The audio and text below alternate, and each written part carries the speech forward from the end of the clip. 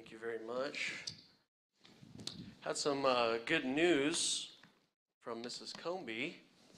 We had a young person in this school. She got to lead to the Lord today. So we praise the Lord for that all the time.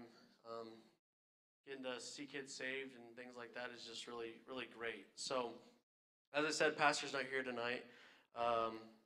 You get the backups. This is a backup type of service today. But I think it'll be good. The lesson, it's something that I think the Lord's been putting on my heart a little bit, and He kind of confirmed it with some things that happened in the past couple of days that I thought was just really interesting. And you'll understand kind of what I'm talking about here in a second. But it's going to be more of a teaching time tonight, and I just hope that you'll listen attentively, and even if you think that this doesn't apply to you very much. So the title of my sermon tonight is Compromised Conversation, okay? And we're going to be in 2 Peter chapter number 2. So if you can turn there tonight, 2 Peter chapter number 2.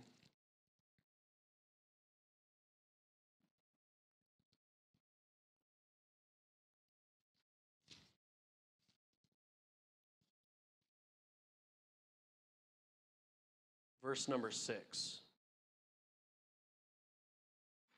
The Bible says, "And turning the cities of Sodom and Gomorrah into ashes, condemned them with an overthrow, making them an ensample unto those that after should live ungodly, and delivered just Lot, vexed with filthy conversation of the wicked. For that righteous man dwelling among them, and seeing and hearing, vexed his righteous soul from day to day with their unlawful deeds." Let's go ahead and pray. Lord, I just pray tonight that you would bless this message, and that you would help your word just to go forth, and that the principles that we're going to be talking about tonight would be applied in our own lives, Lord, in a practical way, and that you would help us to deny a conversation that's corrupted by the world, Lord, and that we would be examples for you, and that we would be witnesses for you in everything we do. In Jesus' name I pray, amen. So here, interesting passage, we're talking about Lot. He's called Just Lot. And if you ever read his story in the Bible, I don't think many people would call him Just Lot, just as a title, that he's just. So Just Lot, he's called a righteous man here, and it says that he is vexed with the filthy conversation of the wicked. So if you know anything about his story, where is he living at this time that we're talking about here? Sodom and Gomorrah. Place that we know that God destroyed because of their great wickedness, in order to be an example to those who would come after, who would wish to live ungodly lives. So Lot here, it says he's vexed with a filthy conversation. That word conversation, it's taken a lot of change over the years, but in the context of this passage, what we're talking about is his behavior, conduct, or way of life. Okay? So it's not exactly what he's saying, although that has to do with it. It's talking about his behavior, or the way that he lives his life, the things that he does. So it's basically every aspect of life is conversation, okay? And we live in a world where our conversation, our lives, the way that we act, the way that we compose ourselves, our behavior is being compromised, or being tried to be compromised on a daily basis. We come under these attacks all the time. So just like Lot, we live in a filthy, sinful world. And there's no getting around that. Until God comes and takes care of the sin and throws the devil in hell and all that stuff, we're stuck here, right? Until we die and go to heaven, or God comes back for us, we're stuck here. And so we have to deal with it. But that's no excuse to be blind to it. So we live in a sinful world just like Lot, and we too are vexed with the filthy conversation or lifestyle of the wicked. And tonight, I'm primarily going to concentrate on these cell phones. Devices is what I'm going to call them tonight. So let me define some terms for you. This right here is a device. I'm using it to preach off of. So devices can be used for some good things, right? Phones, we can use them to text, we can use them to call, we can use them to get on Facebook or Instagram or something like that. Your TV is a device. Your computer is a device. Anything that you use to connect with other people is considered a device. So we're going to be talking primarily tonight about devices in our lives, as well as social media, and how we as Christians should conduct ourselves in a world that, whether we like it or not, is completely entrenched in these two things, social media and devices. Because technology is moving forward, and in case you haven't noticed, it's moving forward with everybody. You almost can't do anything without technology today. You can barely buy things without technology today. So the world is getting more and more bonded with this technology, with these devices, and our conversation is becoming more and more an online thing, something that the whole world has access to through things like Facebook or Instagram or Twitter or YouTube or things like that. You guys may not know it, but there's probably a lot of teenagers in our very church who have a YouTube channel.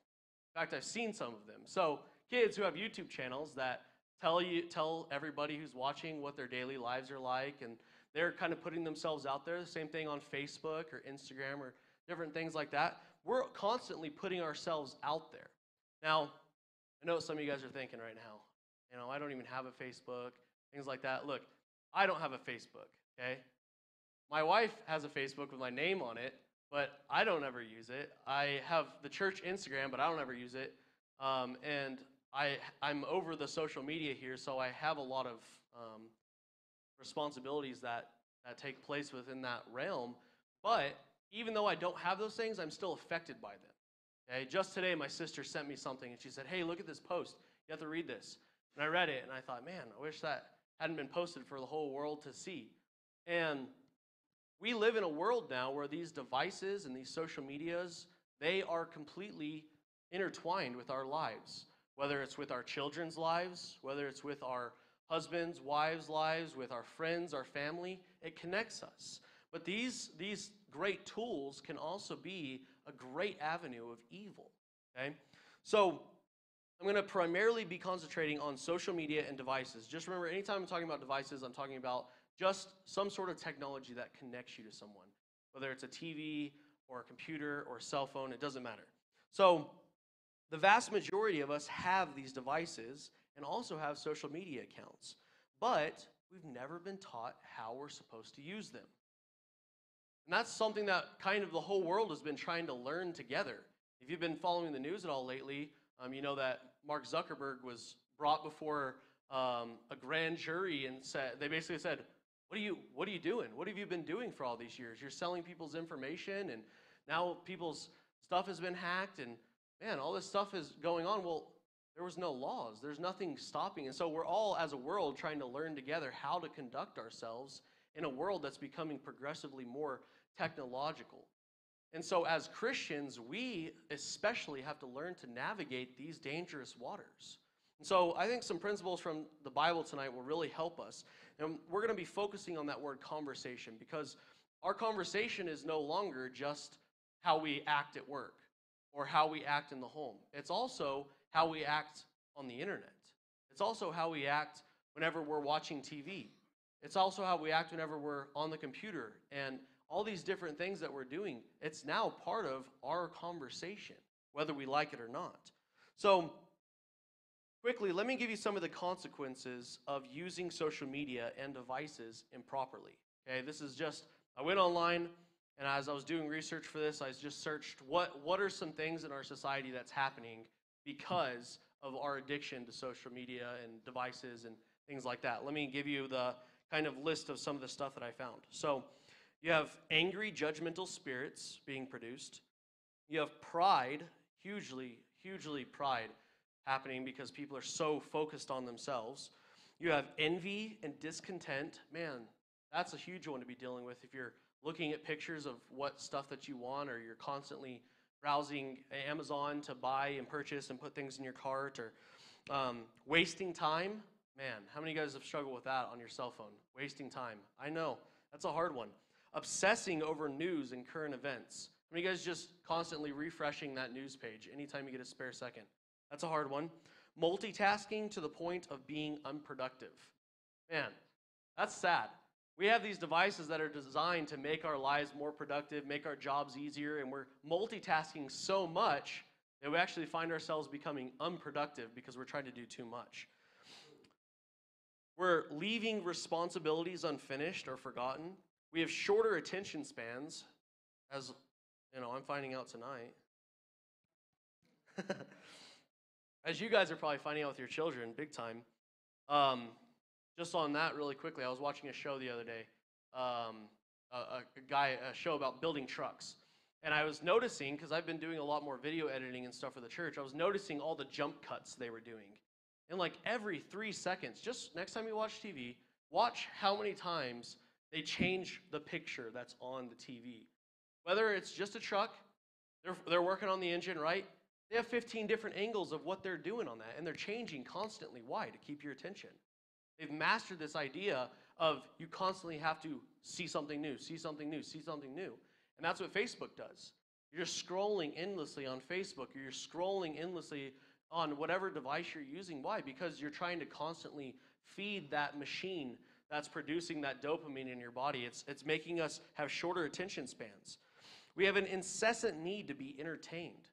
Man, that's something that I'm really struggling with downstairs, teaching the kids, is trying to find ways to entertain them, because at home they have video games and they have computers and they have TV and all this stuff. And now it's so hard to get people's attention for stuff that actually really matters. So the incessant need to be entertained. We're careless with our words. It's so much easier to say something careless online whenever you're behind a screen of a computer or the screen of a phone than it would be to say something in real life. So we're careless with our words. We're distracted. We're addicted to ourselves, selfies, and looking at how many posts or how many likes we get and things like that. We have a clouded perception of reality. Man, I was watching a video the other day of some people had layered a bunch of local news stations where all the local news stations were saying the exact same thing. From news stations all over the country, they layered them all together, and what they were saying was so similar that you could hear what they were all saying, even though there was about 50 of them all saying it at the same time. So our perception of reality, the perception that we're being fed through the news and through social media, through our devices, things like that, it's not reality. That reality doesn't exist. It's what somebody's trying to give to you. Somebody's trying to distort. So we have a clouded perception of reality. We're blind to true beauty. These advertising companies that try and make women and men look unnaturally beautiful, and we think that we have to attain to that. That's not true. So we have a clouded perception of reality. We have a blindness to true beauty. We have a huge problem with boredom. We constantly have to be doing something with boredom. We have addictions. Addictions are going through the roof right now because we have access to so many different things. We have a fear of silence and a fear of solitude. Every single second we have to be on our phone. Every spare moment we get, we have to be doing something, looking at something, listening to something, hearing something. Think about the drive to work in the morning in your car. The radio has to be on, right? So we have a fear of solitude.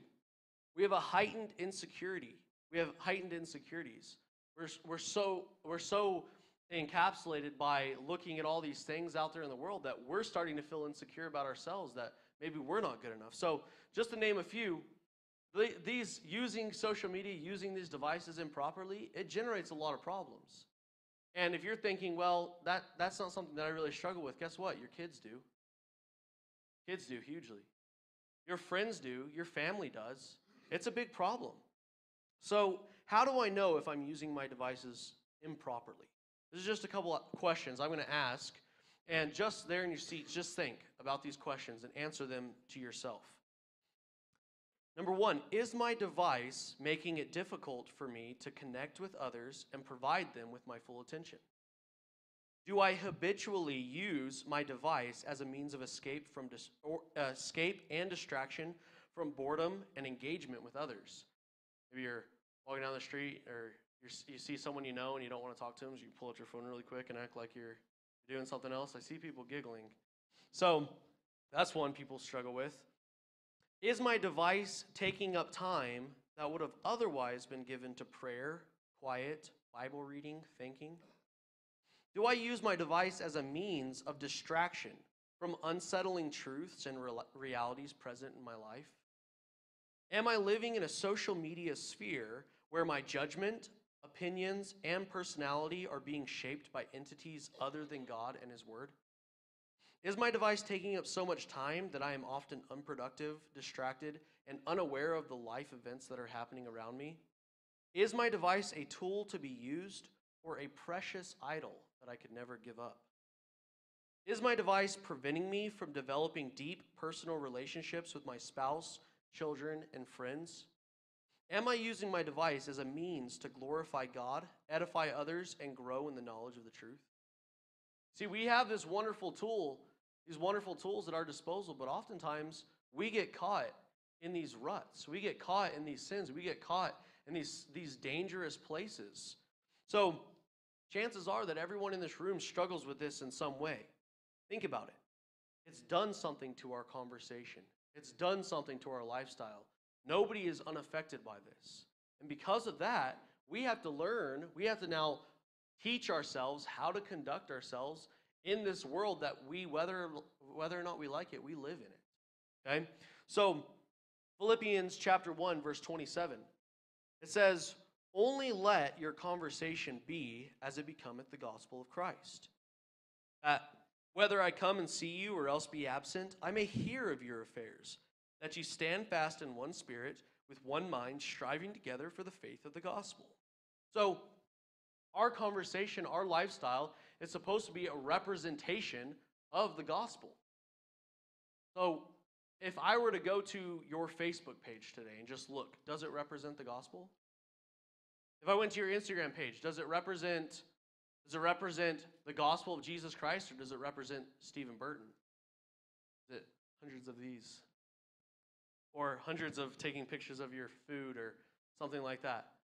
Oftentimes our social media, my wife said, social media, right? Social me, it's all about me, right? So we're supposed to let our conversation be as it becometh the gospel of Christ. And oftentimes in our social media, for some reason, in every area of life, we try to present the gospel to others through our lifestyle. But oftentimes, social media is the one place where God's not allowed. God's off limits, right? And sometimes we'll post a verse here and there, but a lot of times with some people, you're actually doing more damage because everything else surrounding those verses is all about you and all about problems and all about things that wouldn't be becoming to the gospel. So some of the primary causes of this decay in our lifestyle, this decay in our conversation are these. Social media offers a huge array of false realities, and we talked about that just a little bit. But the internet personalities that we follow, that we invest our time in, that we look at, or different things like that, these Hollywood stars or movie actors or anything like that, they're all portraying a life that doesn't actually exist. Okay? You're seeing what they want you to see. Okay? And you do the same thing. You ever take a picture of maybe your wife and she's, oh, don't put that on anything.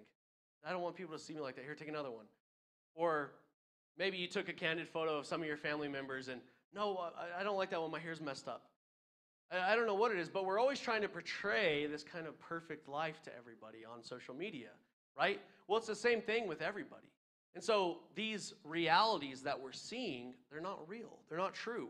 And because of that, what we're trying to attain to isn't possible a lot of times. So we invest time in these people, but they're not real. They're offering a false reality, okay? So then we also become obsessed. We have become obsessed with, and we conform to what we spend our time looking at. So you ever get kind of like into some hobby and you can't stop trying to learn about it and look at it and read about it and all these things? I get like that all the time, where I find some new thing that I attach onto and I just spend hours looking things up and facts and figures and all this stuff. Well, we become obsessed with those things that we're constantly placing our thoughts on, those things that we're constantly looking at. And so if we're scrolling endlessly on Facebook or Instagram or something like that, that's taking up time, valuable time in our lives that we put towards something that actually matters. So God has a purpose for your devices. God has a purpose for your social media accounts. The Bible says in 1 Corinthians 6:20, "For ye are bought with a price, therefore glorify God in your body and your spirit, which are God's." So our purpose after we're saved is to glorify God. And so God's purpose for our devices, even though we never see any references to cell phones in the Bible, the principles are still there, right? And so whenever we look at what God wants our devices to be like, what our social media to be like, He wants it to be something that glorifies Him. So God wants us to glorify him with our lives. And a large part of what others see about our life takes place on social media and on our devices. So do my actions on social media and on my devices glorify God? And a lot of times, I'm not even talking about maybe what you post on social media, maybe what you're looking at online, maybe what sort of web searches that you do, what kind of TV shows you watch. Those sort of things, they need to be glorifying towards God rather than bringing him shame. So God has a purpose for your device, but also Satan has a purpose for your device. Now, it's completely different from God's purpose, but 1 Peter 5:8, you guys probably know it says, "Be sober, be vigilant, because your adversary the devil, as a roaring lion, walketh about, seeking whom he may devour." And let me tell you this. Satan is so glad that they invented cell phones. So glad they invented all these devices. So glad they invented social media. Why? Because it's a great, powerful thing that can be used for evil. It's a powerful thing that can be used for evil. So Satan is looking for any means that he can to destroy you. And our devices allow us to have access to a whole world full of evil. And if Satan can get us to tap into it, he will. And so, whatever it is, Satan has a purpose for it. And so we have to decide, are we using it for God's purpose or for Satan's purpose? But also, your flesh has a purpose for your device. We can choose to ignore Satan's purpose. We can choose to ignore God's purpose. But we have to choose one of them. And a lot of times, it's our flesh's purpose for our devices. And for some reason, I think because maybe it's so new, we think that these things with cell phones, these things with iPads and computers and stuff, it kind of exists outside of the realm of what I use it for God, what I use it for Satan. It's kind of like my own personal little thing that God doesn't know about. But the Bible says in 1 John 2:16, "For all that is in the world, the lust of the flesh, the lust of the eyes, and the pride of life is not of the Father, but of the world." So your flesh wants to bring itself pleasure.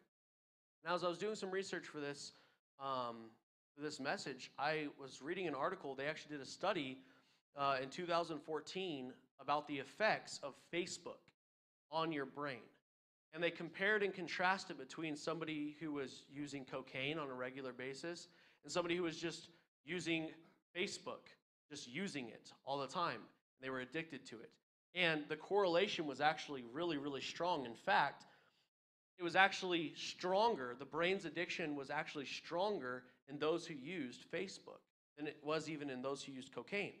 So it says a study published in the Journal of Psychological Reports for Disability and Trauma discovered that compulsive Facebook users show greater activity in the activation of the amygdala and striatum, the systems of the brain involved in impulsive behavior, and also the part of the brain that we see more activity in for drug addicts.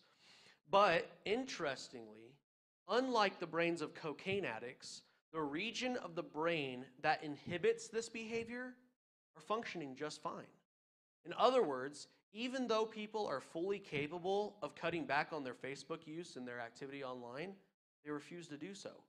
So those inhibitors that are in place that God placed in your brain to say, hey, that's enough, they still fully function whenever you're using social media and stuff like that. But we just choose not to use them. We just choose not to activate them. But the cocaine addicts, they're going to have a hard time stopping. But studies have actually shown that you can stop Facebook whenever you want. I mean, it's a little bit hard. They make it really hard to delete it, I know. They actually reactivate it if you try and delete it. But there are ways to take care of that. And studies show we actually can stop it. We can stop that addiction just like that. But it has to be a choice. So the lust of the eyes wants us to look at inappropriate things online, such as pornography or the accounts of attractive coworkers. And that's cheating just as much as pornography is. The pride of life wants you to post a new selfie every single day and then obsess over how many likes you get on it from people that you don't even care about. If you're a parent or you plan on becoming a parent, or even if you don't plan on becoming a parent, your children live in a world where hashtags are something as simple as tying your shoe. Okay, the other day I was up here explaining to the church what a hashtag is. And probably some people didn't know what it was, some people did. Well, your kids are growing up in a society, I grew up in a society where that's just second nature. Everybody knows what that means. Everyone knows how to do it. Selfies are commonplace. If you look at the accounts of your teenage girls, your teenage boys, it's very self-centered a lot of times. Getting to know someone on social media means stalking them on Facebook, or looking at all their pictures on Instagram, or texting them constantly. Interacting with people means posting a picture and seeing how many likes it gets. Calling someone on the phone is scary, okay? Calling and making your own appointments is scary because you've never had to do it before, I guess. Where life-altering decisions could be made with the press of a button. Think about that. Some boy pressures your little girl into taking pictures of herself, and she can ruin her life with the press of a button. Just like that, it goes all over the whole world. Your young man decides that he likes some girl, and he's going to try and show off, takes a picture of himself, sends it to some girl. Goes everywhere, just like that. I mean, they can ruin their reputation just like that. And in fact, anyone in this room can, just like that. Get themselves in trouble just like that. It's scary. It's scary, and if it doesn't have your attention, it needs to. Life-altering decisions can be made with just a push of a button. Where the line between offline life and online life literally does not exist. In your kids' lives, the line between social media life, online life, and reality, that line does not exist. They are exactly the same. They are one and the same. And in fact, more of your kid's life probably takes place online than it does in real life. We're like drones that have just spent time scrolling through our phones, right? And that's where our society is going. Even if it's not there yet with some of the older generation, it is there with the younger generation. Ask Brother Rod. He'll tell you all about how hard it is. Whenever he walks into the youth building, instead of people talking, it's this. It's scary. Because guess what? If we as Christians, if we as parents don't set an example of how to properly use these type of things, who's going to learn? Who's going to learn? So how do we escape from the overwhelming amount of evil that these devices can cause? How do we use these things properly?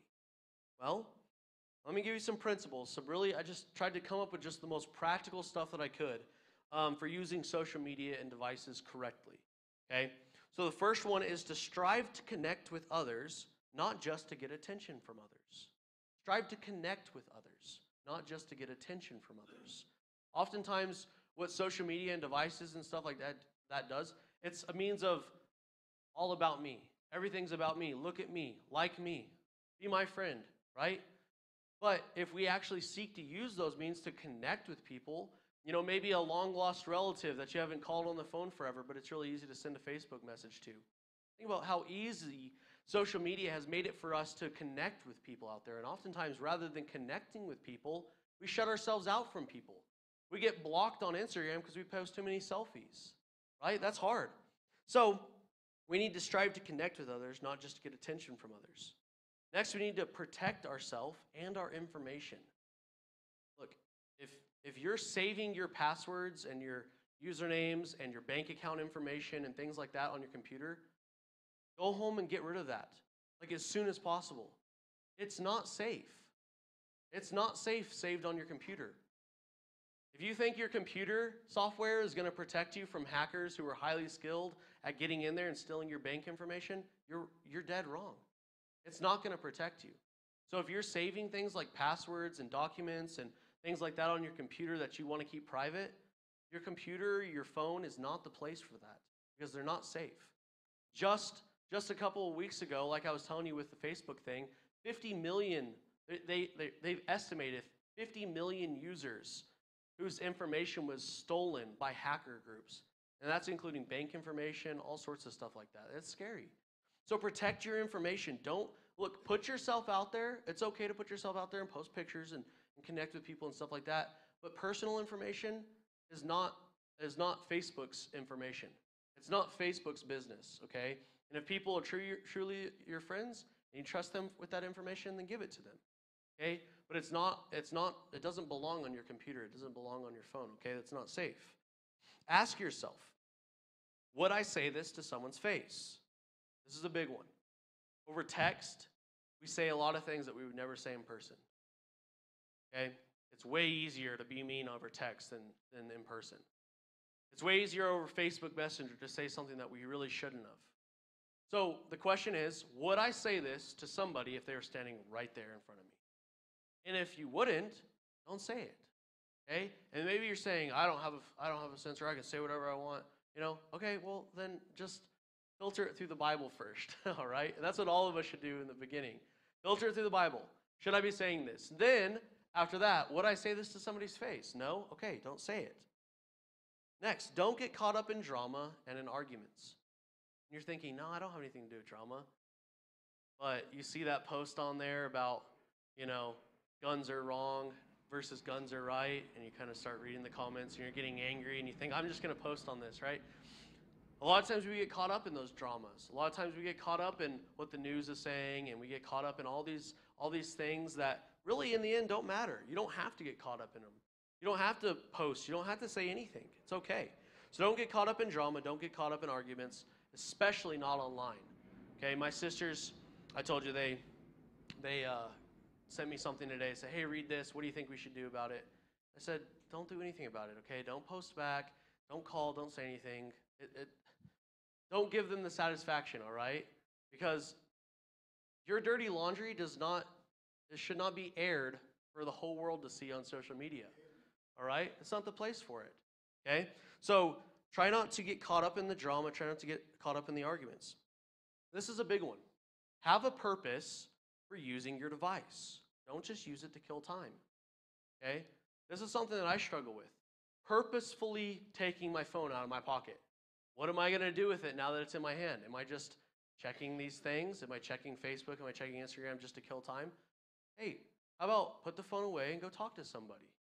I know it can be hard, but we can do it.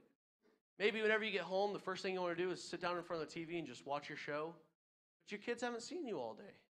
Go talk to them. And guess what? They're in their room playing video games and on their phone too. I know. Go take it away from them. You're a parent. It's all right. My kids aren't going to like me very much. So have a purpose when you use your device. Don't just use it to kill time. Next, don't be mean. Remember that you are a witness for Christ.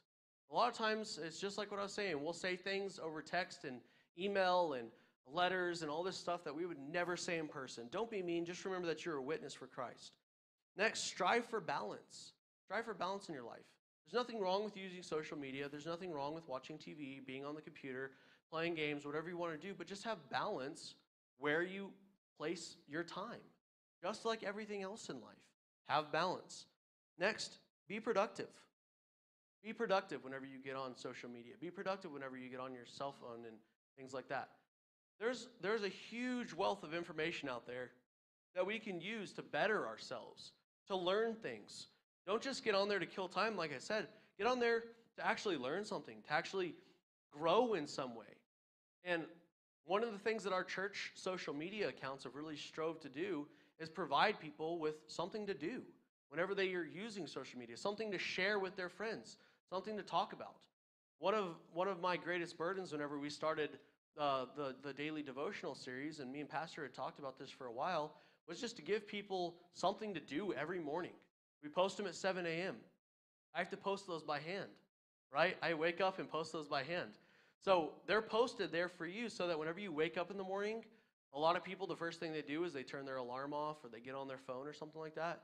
And right there on 3 different places, Facebook, Instagram, and YouTube, you can watch a quick 1-minute devotional from our pastor. Something that's going to be biblical, something that's going to encourage you, something that's going to help you through your day and get your day started in the right way. Maybe say, you know what, I don't have time to get up in the morning. I don't have time to read my Bible and things like that. Well, guess what? Everybody has time to watch a 45-second to 1-minute devotional. Okay? So we've tried to give you resources. We've tried to use our social media accounts to reach out into the community. I say be productive whenever you're sharing things online. If you read something good that would be encouraging to someone or something like that, go ahead and send it. Go ahead and learn how to use these things to be productive, to encourage others, to be a witness for others. There's nothing wrong with liking a post or sharing a post with a friend that maybe you would like to see something like that. That's a great thing to do. Next is limit your time. And this is something that me and Michelle have done a couple of times. We should probably do more often. This is, I don't know where I picked this up from, but I liked it. You just say, tonight we're not going to have any cell phones or any computers or any TV or anything. We're just going to spend time together. And we'll go and pick up a puzzle, and we'll have a night where as soon as I get home from work, phones go away. Nothing else is out. We're just going to spend time together whether we like it or not, right? And we, as families, need to do more of that. Because oftentimes, our time together, maybe we're at the dinner table, maybe we're playing a game together or something, but there's this constant, oh, my turn? You're not there. If you're here, you're not there, okay? And so we, as families, we need to have time where we limit the accessibility to those things. Video games for kids, TV for ourselves, phones, iPads, all these things. Just have a night, literally, where you just put them away and spend time together. Maybe for you, it's a time period where you say from 7 to bedtime each night, we're just not going to have the devices out anymore. I'm giving you guys stuff, your kids are going to hate this. I love it. Because I would have hated it too. So, but there has to be that time because we're conditioning our kids, we're conditioning our friends and family to not care about whether or not we're actually engaging with each other, actually developing those really intimate relationships, especially with our children. So don't let them become more in tune with what's happening on social media than what's happening in their own lives with their families, okay? Build those strong bonds. And the only way that you're going to do that, unfortunately, is just by limiting the time and saying, look, on this day, no phones. From this time to this time, no cell phones, no computer, no TV, no nothing. We're going to spend time together. Just do it. Like, that's something that you can do tonight, even. That's something that you can say, all right, this week we're going to try this. So if you take one thing away, at least try that. Next, protect yourself and your family with accountability. I just want to park here just for a second because accountability is a safety function that people are starting to realize is super important on devices. Whenever these cell phones and things like that came out, there was no accountability. That's what people loved about it so much. You could do whatever you want, say whatever you want, look at whatever you want, no one would ever know about it. It's all secretive. But accountability takes those things that are all secretive and gripping our hearts, gripping our lives, and brings it out into the light. And that's a good thing. You would never leave loaded guns with the safety off just laying around your house. Some on the couch, some on the cabinet, some in the kitchen, some on the floor. Whoever picks one up, just let them do whatever they want with it. That's insane. We would never do that. You would never get your teenager, hey, you just turned 13, let me give you your first rifle. Do whatever you want with it, have fun, but if you misuse it, I'll take it away. By the time they misuse it, it's too late. And it's the same thing with these cell phones. It's the same thing with these devices. If you're not putting safeties on them, if you're not putting accountability on them, then it's just as deadly as a firearm, a kid walking around with a firearm, just blind firing wherever they want. You can't do that. And so find ways to put safeties on there. What I use, very simply, is an app. You can install it on your iPad, you can install it on your cell phone, on your computer, on your tablets, anything. It works for anything. It's called Accountable to You. And every single day, it sends my wife a report of literally everything that I did on all of my devices every single day. That's scary, right? That's scary for a lot of people in this room. It was scary for me too, but I want her to know that I'm accountable to her. And so if I click on something that the app deems inappropriate, it sends her a text and an email. If I make changes to the settings of the app, it sends her an email and a text, gives her a red flag. Look, there's nothing I can do on any of my devices, even if I wanted to, without her knowing about it. And guess what? Total safety, total protection. Just like that. And she can even go in and see where I clicked on the phone, what buttons I pressed, what things I typed. It's amazing. And everybody in this whole room should have something like that on their phones. Now, I understand if you have a work phone or something like that and you can't do that, but take the effort, take the time to put the effort into protecting yourself, and especially your kids, especially your kids. If you're sitting in this room right now and you have a kid who has a cell phone that's completely unprotected, you're playing with fire. Go home tonight, look up Accountable to You. You have to pay a monthly subscription, but it's worth it. It's $6. But it's worth it. Put it on everyone's devices, okay? It works great, and it will just take those things that used to be easily accessible in the dark and bring them out into the light. It's a simple fix to something that seems really, really scary, okay? Turn over to 1 Peter chapter 1. You're already pretty close, I would imagine. 1 Peter chapter 1, and we're going to be in verse 15. I just want to leave you with this. Verse 15. The Bible says, "But as he which hath called you is holy, so be ye holy in all manner of conversation. Because it is written, Be ye holy, for I am holy." In all manner of conversation, we're to be holy. That's not a suggestion. That's a commandment. That's a commandment. And these deadly devices, these things that can so easily corrupt our conversation, our lifestyles, they need to be holy, just like any other area of your life is. Don't make this departure where this is something for you, that God and Satan and spirituality have nothing to do with. This is my area. Sure, preach on, faith and hope and love and all this stuff, but don't take away my device. Don't take away my TV. Look, every area of our life needs to be holy. It's commanded in the Bible. Let's read that one more time and I'll be done. "But as he which hath called you is holy, so be ye holy in all manner of conversation. Because it is written, Be ye holy, for I am holy." Let's pray. Lord, thank you so much for this time that you've given us just to look over some of these things that I really think are important and things that I think you put on my heart to say tonight. And God, I just pray that you would take some of the principles, some of the things that we talked about tonight, and just help us as Christians to employ them in our own lives. And even though we're a lot of times really entrenched in our habits, and it can be so much easier to just not build any momentum, not make any change, God, I pray that you would give each and every person in this room the courage to make that leap. Say, you know what? We're going to bond together as a family. We're going to be stronger as a couple.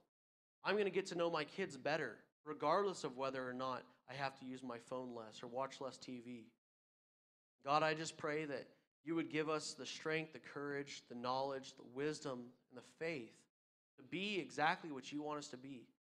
Lord, you've commanded us to be holy. You know that we in of ourselves don't have the ability to be holy. But God, I pray that you would help each and every saved person in this room to just allow your Spirit to work in their heart and life and show exactly what you want us to do. On a day-to-day basis, Lord, I pray that you would just help us to know exactly how we're supposed to conduct ourselves in this changing world that sometimes can be so scary and hard to live in and hard to understand, God. I pray that you would give us access to the wisdom, the people that can help us, and Lord, that we would do what's right for our family, for our friends, and for ourselves, Lord. God, I pray all these things in Jesus' name. Amen. As the pianist